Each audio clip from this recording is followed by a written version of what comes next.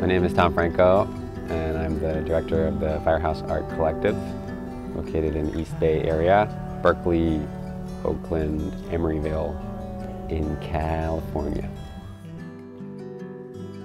We're caring for the members. We're caring for the people who want to contribute to the Firehouse and the projects that we're working on. And one of our biggest challenges is everybody contributes. And so how do you harness all of these ideas and all these inspirations and keep it going and not burn out?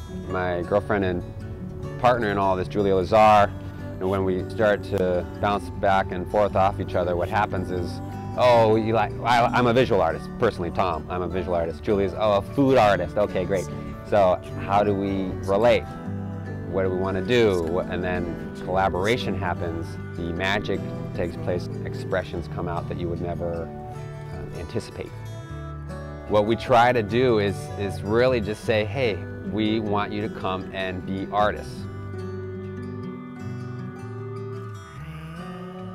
We're focusing on the idea of artists being some kind of an underdog and needing the support, needing the help to come together and keep making their art. That's the tragedy, that's the story that anybody I know that is an artist that went to art school, that's a struggling artist, that's the word, you're a struggling artist. So collaboration, that was one of the tools that came into place. So it's the undercurrent, one of the undercurrents. One of the things that kills the art experience for an individual is isolation.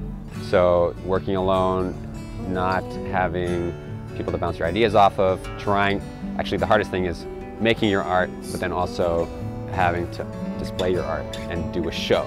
So that will kill you.